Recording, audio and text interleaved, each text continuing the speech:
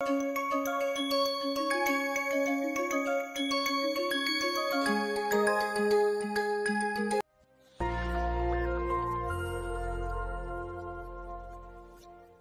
everyone, and welcome back to the series of lecture on actinide chemistry. In the last lecture we have discussed about the term symbols, and we have also tried to see that how we measure this UV visible spectra of any angle, give it a lanthanide or actinide.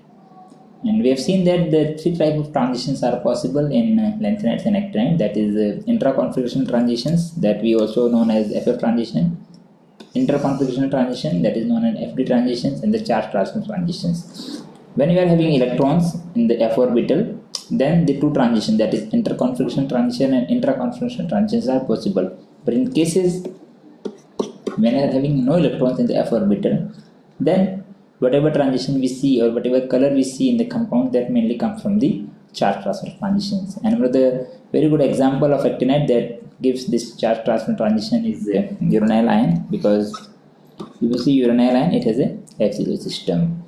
So if you compare the electronic spectra of lanthanide and actinide, the lanthanides have bit more sharper spectra but with a lower epsilon, whereas actinides, they are having a bit broader spectra, and because of more diffuse nature of the 5f orbital compared to the 4f orbitals, they have more intensity and they are more participative in the reactions compared to the lanthanides.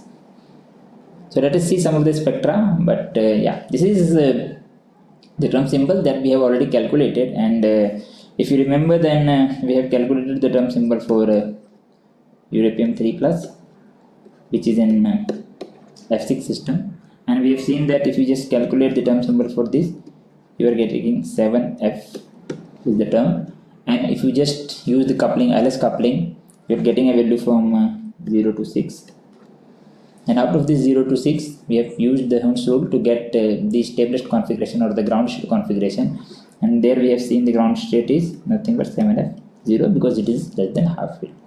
And if you see this spectra, the ground state is 7F0.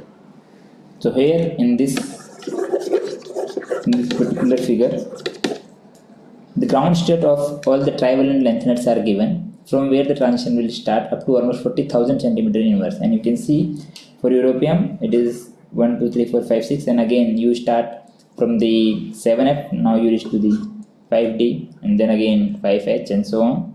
Similarly, if you just try to get it for neodymium, that is Nd3+, which is an F3 system, you will get a state that is 4I9/2. I hope you can derive this state, and you can at least say that out of different states that you derive using this term symbol, that which one is the ground state, because that is the state from where the transition will start, because we are talking about the FF transitions, and from there the transition will start, and depending on the different selections rule that can apply for a given transitions, we can get different transitions like this or this or this. We'll just see some of the spectra, that how they exactly look like when you record this spectra in the aqueous medium. So this is the percolated salt spectra and dissolved to the water media. So you can say that starting from praseodymium, then neodymium, and then samarium. So you can say the both are having some F electron, so they are mainly having either FF transition or FD transition. As we have seen that the FD transition is mainly prominent in cerium, praseodymium, and terbium. These are mainly dominated by the FF transition. If you just look carefully the spectra, the first thing you can always see is the epsilon value. It's very low. It's less than maybe 10 in many cases. Whether you choose any of the lanthanide ion usage in the trivalent state, this is very low. This is because these are mainly FF transitions with the del L is equal to 0, so they are parity forbidden, they are not allowed. But because of some admixture of the different parity into the F orbitals, we see this transition, but again they are not allowed, so they are having very weak intensities. Now one thing, if you see very carefully, that these are very sharp transitions, and again the sharpness comes from the deep buried orbitals, because the transition is between the F and F orbitals, so they are deep buried and not having much influence from the external environment. The other selection rule that we know del S is equal to 0. That the spin change, or you can say the spin multiplicity change, should be 0. And here you can again see that your initial transition or your ground state is having spin multiplicity of 2s plus 1 is equal to 3. And if you see that a transition in which suppose this is not followed, and again as I said that this is not allowed. So if you are having this and this, both possibilities, that it is a laboratory forbidden and your spin is plus minus 1 but not 0, then it is called doubly forbidden transition and their intensity is again decreased to a large extent. I will just repeat it again for clarity. What I mean to say that the spin multiplicity should be same when you are having a transition. If your spin multiplicity is changing in a transition, their intensity falls drastically because this is forbidden transition. So ideally your del S should be 0 for a transition to be allowed. And here again you can see your spin multiplicity is 3 and here it is 1. So here you can say there is a change. So this is not allowed transition. And because of that the intensity is very weak. But if you compare this with this, these transitions are comparatively more allowed and having a better intensity. Obviously, if you compare the same multiplicity, then again the overlap between the orbitals and other admixtures come into the picture. But generally, if you are having a transition with the same multiplicity, they are fairly more allowed compared to the transition which is changing both. There is no change in the FF or del L value, and there is a change in del S. So these kind of transitions are not allowed. Here again, you can see if you just see this spin multiplicity, then it is 4, and whatever is with the 4 they are bit more allowed compared to the one with the lower numbers. Here I have marked a peak with the red color. Some of the transitions are very much affected by the environment. Although we say that these are the inner orbitals, but still they can have some influence on this kind of transitions, and they are known as hypersensitive transitions. This is one of the hypersensitive transitions that is occurring in the Newtonian spectra, and people use this kind of transition to get information about the conditioning structure, the metal ligand complex, the nature of metal ligand complex around in any phase. You can say in solutions also. I will again show you the spectra of samarium, and in a very similar way you can see the spectra of other ions like as europium. And here you just remember this peak. It's a very important peak when we talked about the luminescence spectroscopy. But just for that reason I just want to remember this, that you have a transition from 7F0 to 5L6, and that happens around 394. If you see, this is around 394. So this is one of the most prominent peak in the europium 3 spectrum. Again you have different prominent peaks. So what is the use? One of those use of these transitions are, and you can say the colors that you are getting, you can see in all these we are having some transition in the visible region. When I say visible region, I am talking about maybe 400 to 700 region, maybe in this region. And you can see there is certain peaks. So always in this region there are some peaks, and as I've told you in the previous slides that when you are having some band, it will give you something called spectral color, and when you have some spectral color, the complementary color is visible to you. And since all these are having some peaks in the visible region, here again you can see the list. This again, you see this is almost white. If you see this, I just remove this for clarity, and if you just draw the 700 and the 400, you can see there is almost no peak, or maybe very small. In certain cases you can say the intensity is so low. So if you see, most of the time if you have in europium salt, it is almost time colorless. It is colorless. Similarly, if you have a terbium salt, not very good color. But if you take the oxide, that is 92/3, this is a very good blue color. whereas most of them are colorless. These do have some color because again you can see some transition to the visible region of the spectrum. So whenever you see the transition in this region, you can expect some color when you prepare solutions of this kind of lanthanide. But if you are not able to see any peak in this region, they should be colorless. Here I have just tried to compare the spectra of trivalent lanthanides with trivalent actinide. Here we have taken example of europium, and here it is americium, and we know that it is both are same S6 system. One thing you can directly see from the spectra is the epsilon value. See the epsilon value, it is less than 4. But here if you see the epsilon value, sorry, this is the optical density. So we have to calculate the epsilon value using the relation E equal to PCL. So absorbance you know from here. E you have to calculate, and concentration is given. So you can calculate this for the path length of 1 centimeter. So you can calculate, and we found that the epsilon is very high. So you can see that they are trivalent in nature, europium 3 plus and americium 3 plus. And since they are having an involvement of 4F and they are having an involvement of 5F, and as we have said initially that the 5F is more diffused, and because of that the interaction, or you can say that perturbation in 5F is more compared to the 4F. So these transitions are more allowed, or their epsilon is on the higher side compared to the transition in the lanthanide. So this is one of the example I've given for the transition of trivalent lanthanide and actinide, where you can directly see that. It's very difficult to tell about the broadness, but in general the 5F should be more broad compared to the 4F, but here since the scales are very different, you may not be able to get it straightforward, but their broadness should be on a higher side compared to the broadness that we observe into the lanthanides.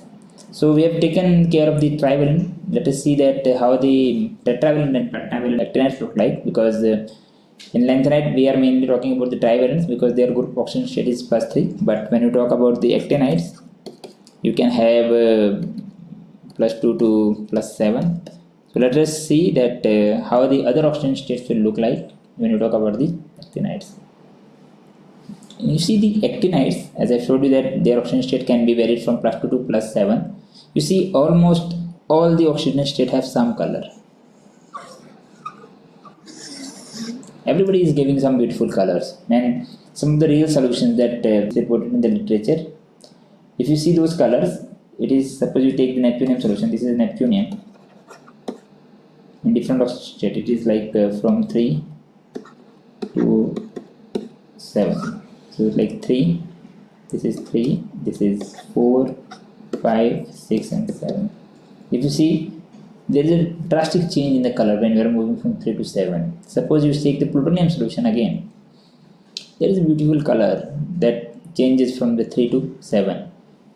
And the more interesting thing, you can see this diagram. Everybody is plutonium 4. What we are changing is the media. We are starting with an HCl media, then perchloric acid, then nitric acid, and finally we are making some colloids, which is again in aqueous media of little higher pH. So you can say, although everybody is plutonium 4, still their color is different. Why? Because when we are having different kind of complexing anion into the media, even they can very well interact in a very different way with the 5 orbitals of these plutonium ions, and because of the splitting of those orbitals in the presence of different kind of complexing anion, they gave very distinct UV spectra, and some of the lines are getting maybe allowed and some of the lines are getting forbidden, and that causes change in the color, because now you are having a different spectra, different perturbations, different f orbital splitting in the presence of different kind of anion. So you can see that just by changing the anions you can change the colors here, and that shows that how strongly this f orbital, that 5f orbital, has influence, or how strongly it can interact with the external environment compared to the lanthanides. If you see the spectra, neptunium 3 will look like this one. Neptunium 4 is again looks very different than neptunium 3, neptunium 5, then neptunium 6. One thing I just want to mention here, if you see the spectra, everybody looks a bit different from other. Suppose you see Neptunium 4, it has 2 peaks, but if you see Neptunium 5, it is having only 1 peak.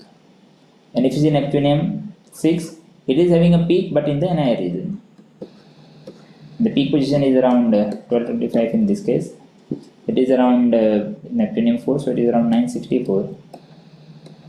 It is around some 715 or so.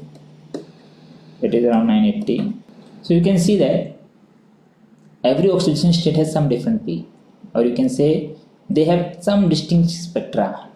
So we'll try to use this information when we study the applications of this UV spectroscopy into the lanthanide chemistry.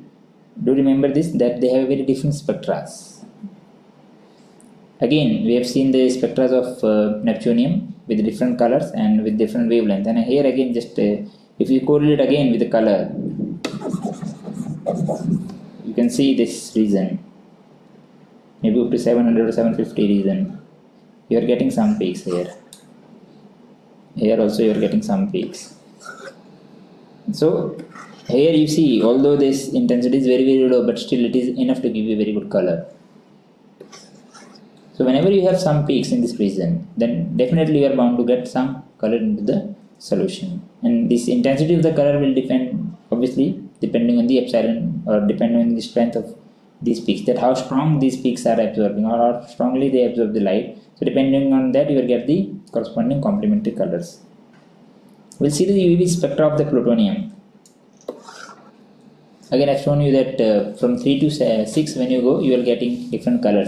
If you see the spectra, then 3, 4, and 6. I have not shown you the spectrum of plutonium 5, and I hope by the time you are able to understand that all these 5, whether you are talking about plutonium 5 or uranium 5, they are very unstable with respect to the disproportionation, and because of that the getting spectra of plutonium 5 is not that straightforward. It will get disproportionate and in the acidic solutions, and if you are using too much of basic, chances of hydrolysis is there. So because of the disproportionation, we are not giving the spectra of plutonium 5. And all these spectra, where plutonium 3, 4 and 6, they are not that easy to form. As I told you in the very beginning that one of the most stable oxidation state of plutonium that exists in water is generally +4 in the acidic media. But since their redox potentials are very close to each other, so in solution you will get ideally all these 3, 4, 5, 6, everything should be there in the solution, and 5 will again be there, but will be disproportionate to 4 and 6. So we are mainly getting 3, 4 and 6, and then you have to stabilize them to get a spectra, because you cannot have a mixture of all these things and you cannot record the spectra. So you have to stabilize them before recording the spectra, and these are some of the reagents that are commonly used for the stabilization. For plutonium 3, we generally use hydroxylamine hydrochloride. For plutonium 4, it is the sodium nitrate. And for preparing plutonium 6 solution, we generally use an oxidant, that is HCl4 itself is acting as an oxidant. We use this powder, plutonium oxide or plutonium oxide solution in a solution form. We add perchloric acid, we do 2-3 times dry, and then we again dry it, and we again add HCl4, we again dry it. By the time we are not getting a spectra that is characteristic of the plutonium 6. Here I have given you the different peaks and their molar absorbability for the plutonium solution. Here I just want to emphasize that if you see, you are changing the medium and there is some change in the peak position and molar absorbability, that is because you are changing the ligand, and that we have seen also when you are moving from HCl to HNO3. You can see there is some changes in both in molar absorbability as well as in wavelength, and we'll try to see that since I've shown you that when you are having a HCl and this is HCl and this is HNO3, you can see almost one is, you can say, orange and one is green. So you can see that just by changing from chloride to nitrate, the color has been changed. And first thing I want you to notice that if you are starting from plutonium 3 and going to plutonium 4, there is some spectral changes that I have already shown here. When you are starting with plutonium 3, plutonium 4 is having some spectral changes, and when plutonium 4 and plutonium 6 there is again some spectral changes. So if you are having plutonium 3, you can easily identify this, yes, this is plutonium 3. So if you add nitric acid to plutonium 3 or HCl to plutonium 3, there is change in these peaks. With increasing acidity there are some changes, and these changes directly correlate some interaction between plutonium 3 and nitric acid and plutonium 3 and chloride ion. So to understand the kind of interaction and the nature of species that has been formed in different conditions or different acidity strength, we can use this kind of spectra. Here again the same thing is for the plutonium 4. Like similarly we can see for the plutonium 6 also, there is a constant decrease when you are adding HCl, because it will lead to formation of different species of plutonium in the hexavalent state. So because of the change in the speciation, there is a change in the spectral intensity. Nitric acid again, there are certain changes, and from these changes you are able to tell that yes, the species are different. The species that exist at 1 molar may be very different from the species that is existing at higher molarity, maybe 9 molar HCl in this case and 10 molar nitric acid in this case. So in this table you can find that most of the actinides that we generally use in for our different kind of studies, that they are like plutonium, americium or neptunium, and different conditions in which we generally prefer to store them. Or so the spectra that is in different conditions are given in the previous slide, that is in nitric acid as well as HCl medium. But here we have just compiled the data in the perchloric acid medium. Why? Because the perchlorate, that is HClO4, is having an ion that is perchlorate ion, that is ClO4 minus, and this is kind of a non-complexing anion. And when we record spectra in this kind of anions, but we assume that whatever spectra we are getting, it is the spectra of the particular lanthanide or particular actinide having a very less perturbation into their coordination sphere because of the presence of perchlorate ion. So the levels are not very much get splitted. So we say that it is something called not exactly free ion, but very close to the free ion spectra. And you can see that different ions have different lambda max and different molar absorptivity constant. For example, if you say that neptunium 5, it is having major peak around 980, whereas if you see neptunium 6, it is having a peak at major peak around 1225. Again neptunium 4 is having peak at around 960. So just by recording the spectra, you can see we are having information about the different lambda max. From the table you can get information about the different lambda max and their Emax, and that is useful when you are trying to identify a proper species, or you can say a given species, into a medium. So these are the applications of the absorption spectra. In general, we can use them basically for the qualitative analysis. That you have a system, suppose you want to understand that okay, I have given you some system and you want to understand that what is the particular oxygen state. Suppose I give you some solution of plutonium or neptunium or any other actinide or lanthanide. The first thing you want to understand that okay, what is the oxygen state of the metal ion is there in the solution. You can just record the spectrum, and as I've shown you, and you can see from the list and you can see from the previous spectra that different oxidation states have different lines. And just by looking the spectra, you have an idea that yes, in my solution this is the most prominent oxidation state. You can have a mixture also. Even in the case of mixture, suppose I am having a mixture of neptunium 5 and neptunium 4. So if you are having a mixture of both, suppose neptunium 5 and neptunium 4, then we know that neptunium 5 peak is coming around 980 and neptunium 4 peak is coming around 960. So even if you are having mixture of oxidation state, just by looking at the spectra, you will be able to tell yes, this is the oxidation state that is present in my system. So one of the very crucial information that you get is the qualitative analysis. Just by looking at the spectra, you can get information, yes, this is the ion, this is the oxidation state that is present. Second thing is that can we make some quantitative analysis out of this? Answer is yes. Why? Because here in this table, as you can see that we have given you the epsilon values for different metal ions, you can see. And we all know that from the Lambert-Beer law, E is equal to ACM. Suppose you measure certain spectra. Again, I am just taking example of neptunium. Suppose you measure neptunium spectra, neptunium 5. You are getting a peak like this, which is around 980. You get some absorbance. And what you want to calculate, what is the concentration of the neptunium ion in the solution. And suppose you are getting a pure peak of neptunium 5. And you can just use this epsilon around 395, 1 centimeter absorbance, whatever you get from here, and you can calculate the C. So this can be used for the quantitative estimation as well. In cases, even if you are having a mixture, then depending on the peak positions. But suppose you have a mixture of neptunium 4 and 5. So neptunium 4 is coming somewhere here and neptunium 5 is coming somewhere here. The 4 is around 960, this is around 980.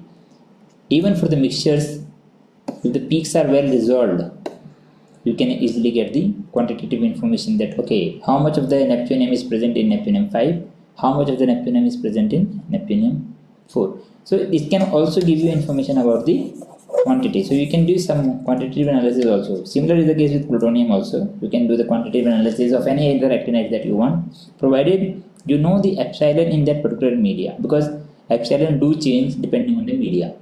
So to get the knowledge of the quantitative analysis, one thing should be always taken care: the media in which you want basically to get the quantity. You should have the epsilon for that particular media. We can study the redox reactions. What I mean by the redox reaction, we all know that they are very redox sensitive. Both actinides are little more redox sensitive because lanthanide do have plus 3 oxidation state in most of the time, but the actinides are rather very redox sensitive. And suppose I want to study some reactions. Let us assume that I want to study some disproportionation reaction of let us say example of neptunium only. So we will have a spectra like neptunium, and I want to study.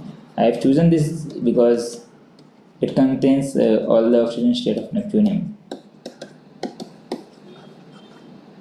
So if you see this reaction, you are having neptunium 5, you are having neptunium 4, you are having neptunium 6, and all these three, neptunium 5, 980, neptunium 4 around 960, neptunium 6 around 1225. All these things are way apart from each other. And suppose I want to study the redox conditions in which this reaction is complete, or I want to understand that at what acidity, what is the kinetics of the reaction and how the reaction is going on. What we can do, we can start with this at a very zero time. In this you will get only 980p, but as the time will go on, suppose you have fixed the acidity, you will start seeing these peaks. So we can follow the redox reaction, we can follow their kinetics, we can also follow many times the mechanism in different kind of redox reaction using these peak informations. And since we have shown that they even vary, the positions and the epsilons, they do vary, not very much, but they do vary depending on the ligands you add. So here I have just given you an example of some titrations that how the ligands will affect the complexation. So here, just for example, suppose you have a solution in which neptunium is coming around 976 nanometer. This is the solution which I have specifically prepared in some kind of ionic solvents. So the peak is not at 980 but a little on the lower side. But suppose you have some transitions that is coming at certain peaks, and in that particular solvents I have added some ligand, and you can see that peak is shifting from the 976 to 991. So by the shift you can get, yes, some of the neptunium has been complexed, and if you keep on adding the titrant or you keep on adding the ligand, you get a spectra like this, and we can use different mathematical equations to get the exact complexation constant between this neptunium 5 and that particular ligand. And we can also get information about the epsilon of both neptunium 5 and neptunium 5 and whatever L you are going to use. So those information we can directly get from the absorption spectra. And detection and estimation of lanthanide and actinide ion in the environmental sample. This is one of the very important thing that we can do with this, as many time you can see the Emax is very high, more than 100 many times you see. So what does it mean? It means that when you use an equation and you have a spectrophotometer which is quite good enough that you can easily measure 10 to the power minus 2 order of absorbance in the range of 0.01, I should say, absorbance. If you are having a spectrophotometer of this kind that can easily measure 0.01, then if you put this value as 0.01, and suppose your epsilon for such a species, let us say this is more than 1000, so you can say it is 1000 C into 1. So what you can see easily, that C is nothing but 10 to the power minus 5 molar. So here you can say, even just by simple measurement, you can get an idea about the concentration, and that too a very low concentration. Because when we talk about the environmental sample, the concentrations are very, very low. In fact, much lower than whatever I've shown, 10 to the power minus 5. And many cases we use some chromophoric ligands such as arsenaljo to get an very high epsilon for that particular complex. And for that, we just mix the actinide or lanthanide that we want to get the information of the concentration with that particular chromophore. Then we record, and there the beauty is that the epsilon goes to as high as 10 to the power 5. And if your epsilon is such a high, you can easily go to very, very low concentration of the lanthanide and actinide, and you can really see the samples into the environmental media. With this, I would just like to end up today's lecture, and we'll meet in the next lecture. Thank you very much.